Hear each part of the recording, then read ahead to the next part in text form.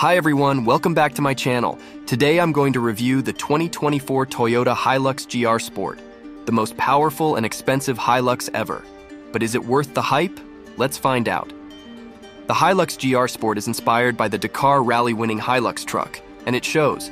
It has a unique body kit, a black roof, a raised suspension, and a wider track.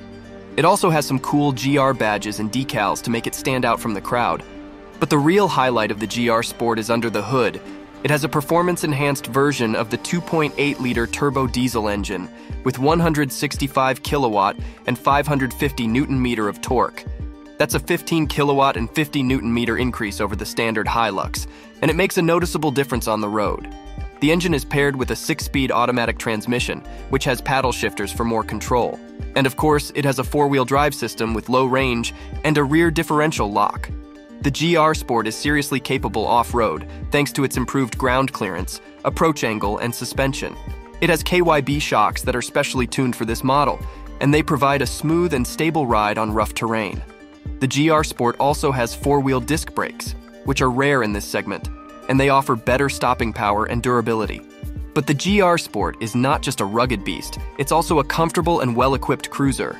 It has a lot of features that you would expect from a top-spec HiLux, such as smart entry start, LED lights, dual-zone climate control, rear privacy glass, and a 9-speaker JBL sound system.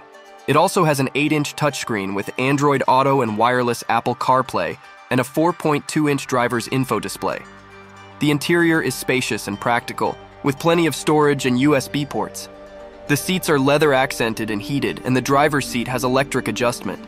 The steering wheel is also leather-wrapped and has GR logos. The GR Sport also has a lot of safety features, such as 7 airbags, ABS, EBD, BA, VSC, and etc.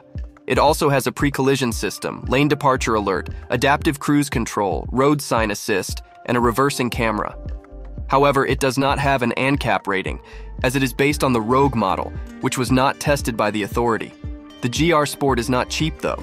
It costs $73,990 before on-road costs, and that's without any options. The two-tone paint adds another $1,000, and there are other accessories available, such as a hard tonneau cover, a tow bar, and a snorkel.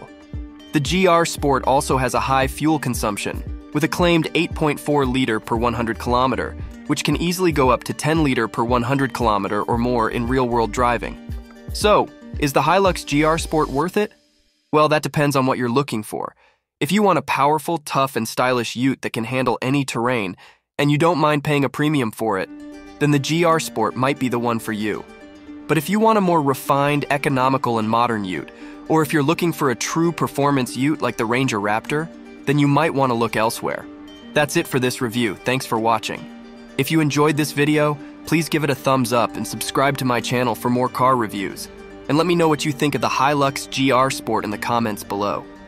See you next time.